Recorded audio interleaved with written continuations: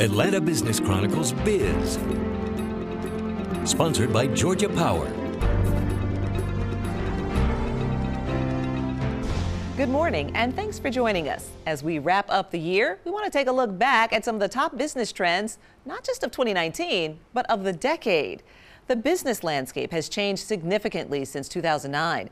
10 years ago, the nation and the metro Atlanta area were coming out of the worst economic downturn since the Great Depression. One sector of the economy that's seen significant change, the local housing market.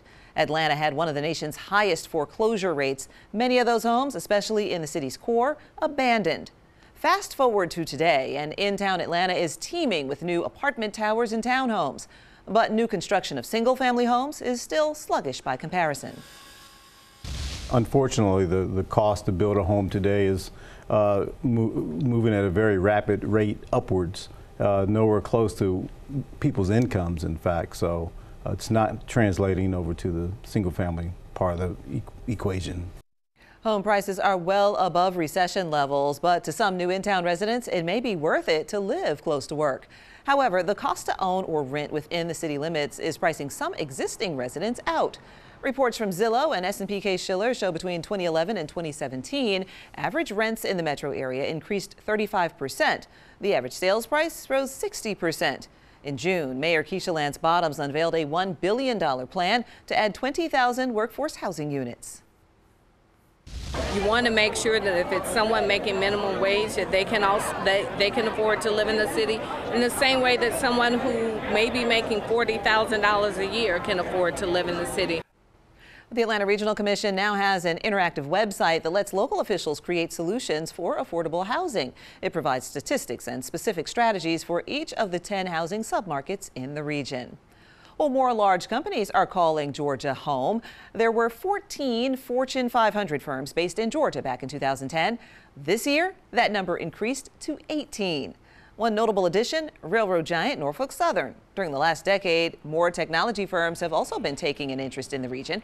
Google plans to add hundreds of jobs at a new tower in Midtown. Atlantic Station has been linked to early interest from Microsoft. Tesla is also considering expanding there.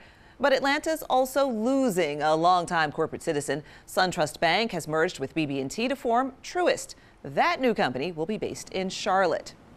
Well, the number of large firms, including BlackRock and Google, are flocking to offices near the Atlanta Beltline's East Side Trail.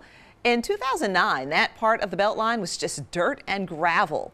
With demand for more urban-style living and creative workspaces, the Beltline estimates that by 2030, it could attract $10 billion in private investment across the city. Atlanta Beltline CEO Clyde Higgs says the 22-mile loop is more than a series of trails. It's a job creation engine. Right now, we are forecasting about 18,000 permanent jobs that have been created along the Beltline corridor. That's significant. Someone in community can literally walk to a job that is paying a livable wage, and that's what we're trying to do for the Beltline, is bring the entire solution. Well, the trend of urbanization extends beyond the Beltline. In 2009, the Gulch in downtown Atlanta was a series of parking lots and railroad tracks.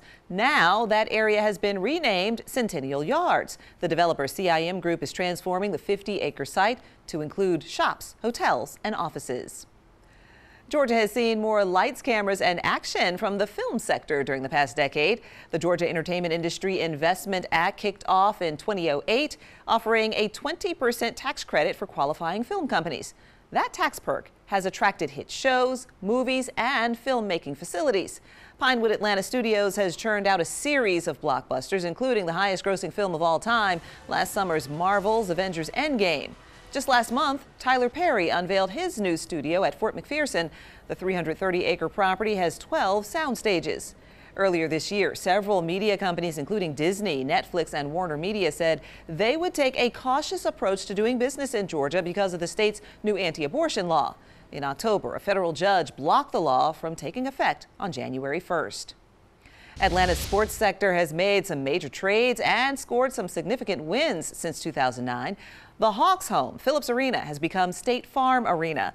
The Braves moved to Cobb County into a new stadium, SunTrust Park. Meanwhile, the team's former home, Turner Field, is now owned by Georgia State University. The Georgia Dome was demolished in 2017, making room for the Atlanta Falcons' new home, Mercedes-Benz Stadium. That's where the city hosted Super Bowl 53 earlier this year. The Benz is also home to one of Atlanta's newest professional sports teams, Atlanta United. Forbes ranks the Five Stripes the most valuable Major League Soccer team, worth $500 million. Coming up, a smarter way to park. The CEO of Park Mobile gives us the download on how a revolutionary app is taking the hassle out of finding a parking space. And later, we flip through the pages of Time, pictures from some of the city's most unforgettable moments over the past decade. But before we go to break, it's time for our Biz Quiz. How much money does Atlanta generate from parking tickets each year? Is it $1 million, $2.5 million, $5.5 million, or $7 million? We'll have the answer when we return.